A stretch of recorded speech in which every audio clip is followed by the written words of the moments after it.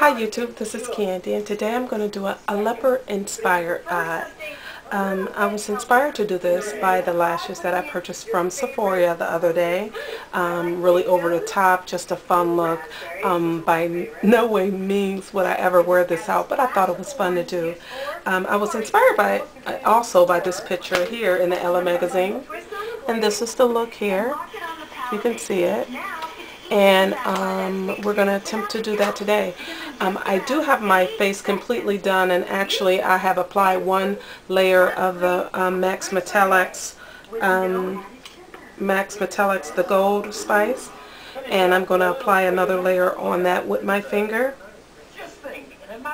And you're going to apply that over the entire eyelid as well as onto the eyebrow. Kind of, you know, just like a canvas, just all over, and no particular, you know, you don't want to go all up on your forehead, but yeah, past the eyebrow, okay, because it's like a random type of look.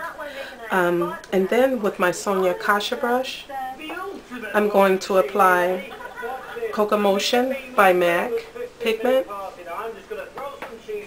and I'm going to apply that to the entire lid as well. Just dabbing a very small amount. Actually, I'll use the top, and I just dab it on the brush, and then I'm going to apply that over the entire lid.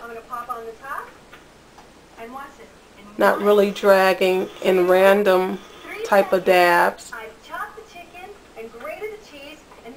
just randomly wherever you apply the metallics.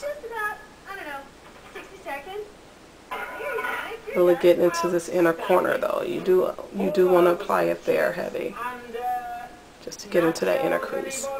Okay. Now, using my mixing medium and the MAC brush 208, I'm going to apply MAC's. I'm sorry. Ooh, I can't see it. Reflection Blackened Red. That's what this pigment is. It's a deep wine burgundy. And what I'm going to do for you ladies that don't know about the mixing medium, I pour a small amount in the cap here, and then I'm going to dip my brush and wet the brush and wipe off the excess, and then I'm going to go to the cap, and then I'm going to pick up some pigment, and then I'm going to put random spots all over my eye. Okay? So, we're just going to go anywhere first and apply the little random spots, the leopard spots. I'm going to reapply this. Hold on one second. I didn't put enough there. The mixed medium, you want to use a very small amount, because a small amount goes a long way. So we're going to, there you go. And you want to make your spots really small. Again, just randomly spotting the eye. You don't want to go in a pattern because it will look abnormal.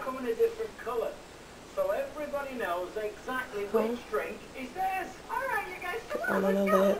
See, that mixing medium goes a long way, so I haven't re-wet the brush, but I am dipping it on the edge of the pigment.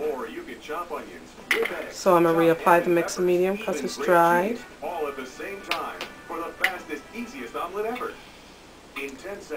And I'll reapply that dot right above my lid right here. Okay, then I think I want one right there in that open spot. Good spot for one right there. Okay, and then we'll take one on the eyebrow up here. Okay, now you have your random spots with your 209 brush. I'm going to clean this brush off. Then you're going to take, what I did was took my eyeliner by Wet n Wild, because it has a very fine tip, and then you're going to circle, and it's really easy actually. You're going to circle circle all your spots. And this is the part that's probably more time consuming than anything. And then you're gonna just, and it doesn't have to be perfect, but you do want to make sure, you know, it's neat. And then I kind of do try to do a half a moon maybe, and then do the other half if I can. Again, you know, just do half, and then half, half, and then the other side. Don't worry about it. Try to get it as neat as possible, but it's okay, because what you're going to do is you're going to go back and refill your circles where needed. Last night's chicken and vegetables into taste-tempting chicken salad for a 6-second homemade lunch. The large bullet cup is even more versatile. And it doesn't, of course, both eyes aren't going to be exactly the same. We know the leopard spots aren't the same. Okay? And then just take a couple of black spots without the burgundy and kind of randomly spot them over your eye. Just black spots. I think I'm going to put one right there. Okay. I think we should have one here. I'll fill that in. Alright. Then going back to our 208 brush and our mixing medium and the wine color MAC pigment, I'm going to reload the brush and the pigment, and I am going out the jar. Usually I don't do this though, but going off the edge of the jar, and then I'm going to fill in the circles here. Just fill them in, and so that burgundy really starts to pop out. Okay, I'll try to do this under my 10 minutes. I'm so glad I got this timer. It really helps. Pull over, just fill in your little burgundy spots. Your black ones you can leave the same. And then next I'm going to apply, I'm going to clean this brush off actually.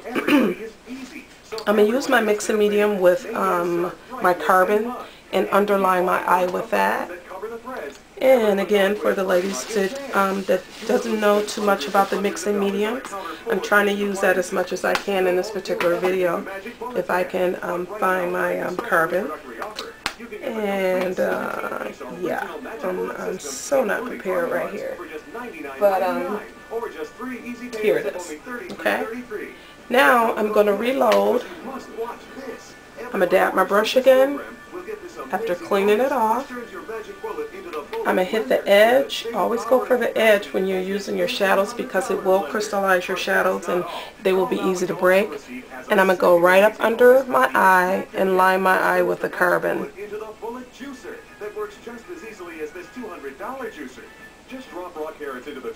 Now remember, we drunk the gold in the inner corner here, so.